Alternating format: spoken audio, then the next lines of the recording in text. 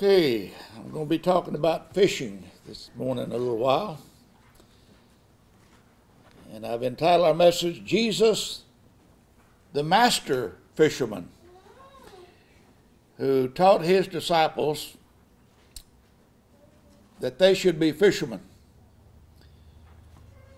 As far as a hobby goes, I don't have a thing that I enjoy any more than fishing when I get to go. I haven't got to go in a little while. But I've always enjoyed sitting on the boat or sitting on the bank wherever I'm at fishing. I didn't think life was complete unless you were fishing. Okay, in Matthew chapter 4, let's read, and also Matthew 13, let's read what it says.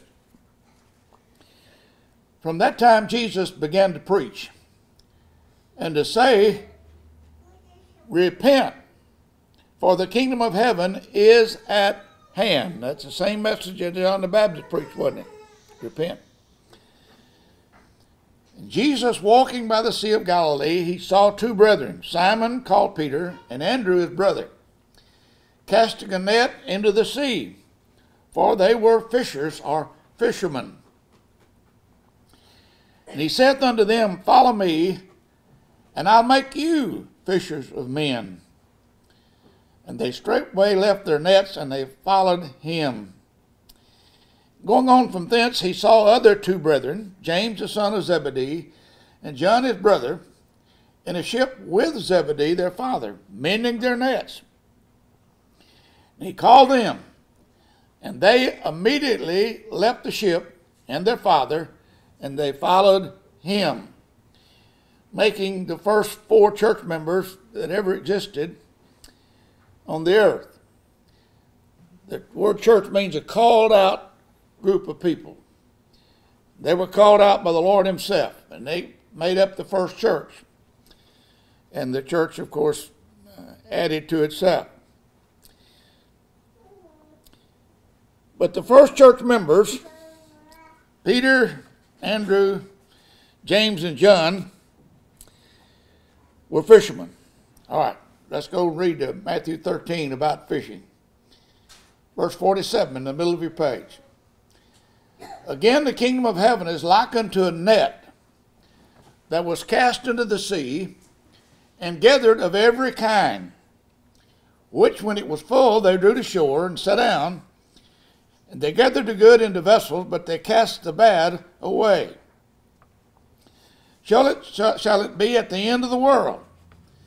The angels shall come forth and sever the wicked from the just, and shall cast them into the furnace of fire, and there shall be wailing and gnashing of teeth.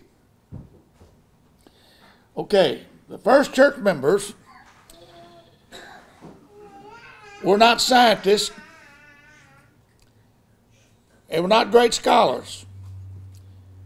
As a matter of fact, the scripture says about them that when the people saw them, they perceived that they were ignorant and unlearned men. Not too savvy as far as education goes. But they were down by the Sea of Galilee, where they had made it their profession to make their living by fishing. They were fishing for fish when our Lord came along. They became greater fishermen, for they became fishers of men. In verse 19, we read again for emphasis' sake, Jesus said unto them, follow me, and I will make you fishers of men. What are our soul winners doing? They're trying to catch fish or make them children of God. These fellows were not born fishers of men, as man is not born a great fisherman. We could take these little ones, but then Ricky out here, take them out to the lake and say, go fishing. They wouldn't know what to do. They've got to learn, hadn't they? Same thing with soul winners. You have to learn.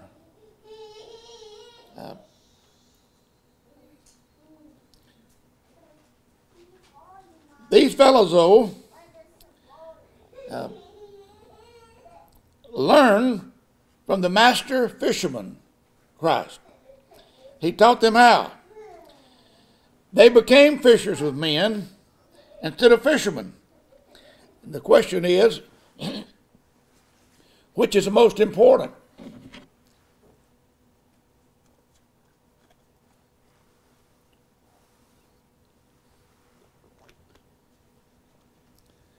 I have a friend I've known for years, haven't seen him in a long time now.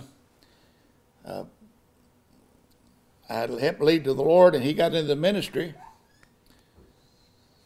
And one Sunday morning, he got up, instead of going to the pulpit, he went fishing. Never went back to church.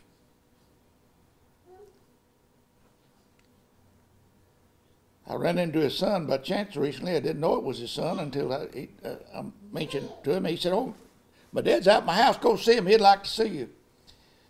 But all these years, he quit. And he was pastoring a church. He was the pastor of a church up in East Texas. But he chose to be a fisher of fish, didn't he? Rather than a fisher. But folk, I got to tell you, the Lord appointed us here on this earth. All of us have but a short season at the most. And he put us here to be fishers of men, not of fish. As much as I love to fish. But the Lord likened winning souls to that of casting a net of the gospel of our Lord into the sea and bring it forth. Now, if you will, look at your next scripture down, Habakkuk chapter 1, verse 13 through 15. Thou art of purer eyes than to behold evil, and canst not look on iniquity. Wherefore lookest thou upon them that deal treacherously, and holdest thy tongue when the wicked devoureth the man that is more righteous than he, and makest men as the fishes of the sea, as a creeping thing that have no ruler over them. They take up all them with the angle, they catch them in their net, and they gather them in their drag. Therefore they rejoice and are glad. So the church, not just the preachers, but the whole church, is to take up the net and cast it into the world. And folk, it takes all of us. But then verse 47 says, the kingdom of heaven is like unto a net that was cast into the sea and gathered of every kind. There's nothing wrong with a net. It's a good net. But when it's cast forth,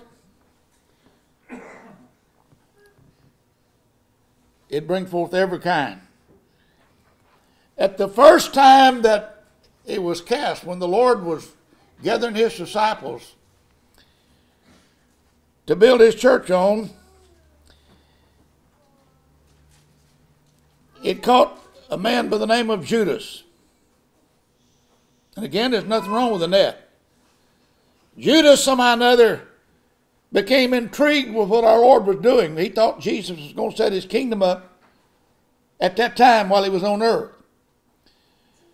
And when Judas saw that the multitude was against our Lord and they was going to crucify him, he led them to our Lord. Sold him for 30 pieces of silver. Later on, after it caught Judas, caught a man by the name of Simon Magus, Acts chapter 8, who was in the gall of bitterness. Now Simon was a magician. And they said by his sorceress, he deceived the people. The good thing, we read in the scripture that he heard the gospel and believed and was baptized. But then he reverted to his old way. He saw the disciples as they laid hands on the new disciples, and they received the Holy Ghost. And Simon was impressed by that, and he said, hey, I'll give y'all some money if you'll show me how to do that. And Peter said, let your money perish. God can't be bought. And that's when the scripture says that Simon was in the gall of bitterness. Folk, the church is made up of all kinds. And one I really want to labor on for a moment was named Simon Peter. He was like a catfish. All mouth. You ever catch a big old catfish and their head and the mouth makes up their body for the most part. But Simon Peter always had his mouth open. Jesus told him, he said, hey, they're going to come get me to crucify me. Peter said, Lord, they all may deny you, but not me. The Lord said, Peter, before the crow, before you hear him 3 times, the cock crows, you're going to deny me. And our Lord told him rightly, because that's what Peter did. When they came and said, the little woman pointed to Peter and said, this man here was with Jesus. You remember what Peter said? No way. Not with that guy. The 3rd time he cursed, to show that by his cursing he didn't align himself with that which was righteous and good.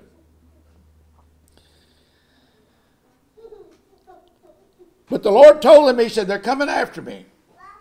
Peter took out his sword and he cut a man's ear off. And the Lord said, Peter, it's necessary. He took the man's ear and put it back on the guy. Simon Peter should not have done it in the beginning. He tried to tell the Lord how to run his business, didn't he? He said, no, you're not going to die. Can't do that. And then I'm going to go to another little fish called a crawfish. A lot of Christians fit this category. When I was a young boy, I caught crawfish just daily. We were down at the creek and the pond and catching crawfish. But a crawfish, literally when he crawls forward real slow. Real slow. But something startled, man, he's back in a minute. He's gone like lightning. That's the way some Christians are. Going forward for the Lord, they're real slow. But the least little thing happens, where they're at, they're gone.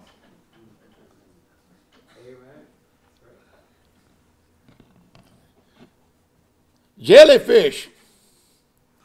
They tell me I never was around jellyfish that much, but they tell me they just swell up. You ever seen people at church they couldn't get their way and they just swell up? I have. It's a fact. We used to sit out in the lake. My dad didn't like to bass fish as much as we did, so we'd have to be forced, my brother and I would, to tie up to a tree, and we'd be sitting there in the lake fishing for crappie. And under the boat, you'd hear something. It was a drum. They do that. They get under a boat and they make a loud noise. You know what I'm talking about? A drum. Look like a huge perch. You got some people that's always making a lot of noise, always growling about something. Is that right? And they're there. And then sometimes when you throw that net out, and I had this happen different times, especially when I was seining for fish bait, and I used to do a lot of catfishing. And we'd get a seine and get out in an old slough or pond that had fish in it.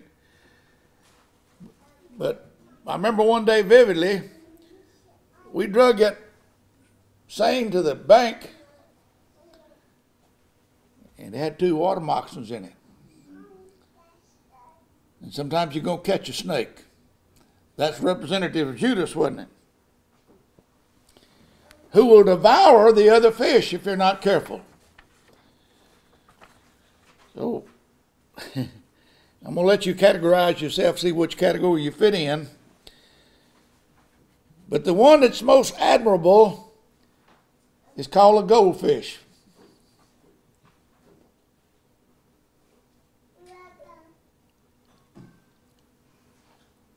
Goldfish is just made to look at, isn't it? Any of y'all have a goldfish in your house ever? When I was a boy growing up, we didn't have running water. In the beginning, we had an old well at the back of the house. And I'd go out and look down in the well, way down, we'd drop a bucket down in and get us some water and carry it back to the house. But somewhere, somebody down the way had dropped a couple of goldfish in our well. And from way up high, you could see those goldfish just swimming around all the time. But that's where we got our water. People said, did you have running water? Yeah, I ran out and got a bucket and ran back.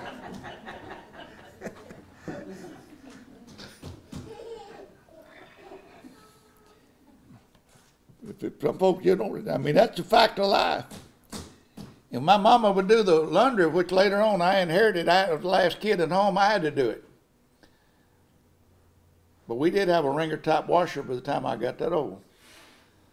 But they had the old buckets, tubs, and those number 3 tubs. And it took a lot of water to fill those things up. And you had to make a bunch of trips and draw a lot of water. But we'd watch those goldfish down in that well and just admire them. And that's the way we ought to be, is like the goldfish. Just people like to see us in the water. But look at verse 47 again, in the middle of your page. Again, the kingdom of heaven is like unto a net that was cast into the sea and gathered of every kind. The good are kept in vessels, and the bad were cast away.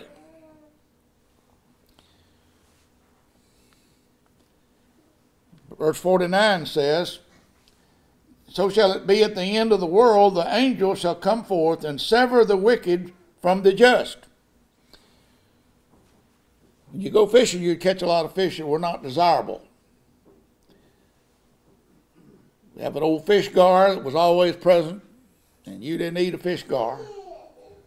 You cast him aside. And I had a fish that we caught several of, and boy, they could make you think you was catching a whale when they'd bite a hook called a grinnell.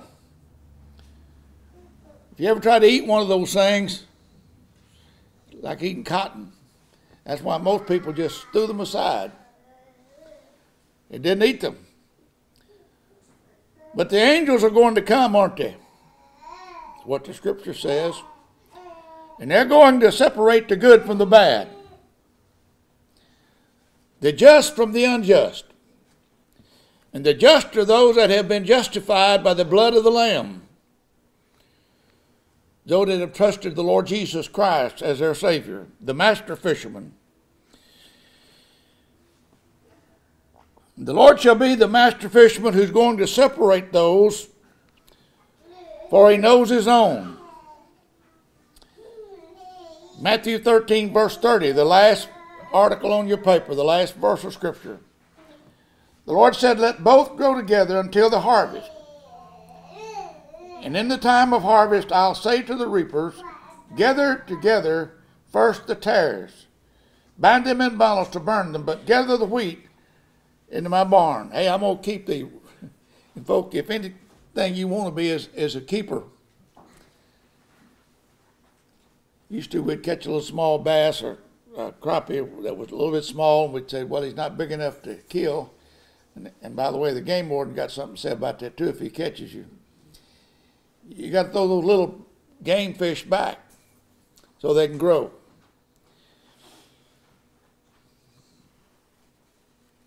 But the Lord himself is going to do the separation, the good from the bad. All right. I hope y'all learned something about fishing today. May the Lord add his blessings to these thoughts this morning.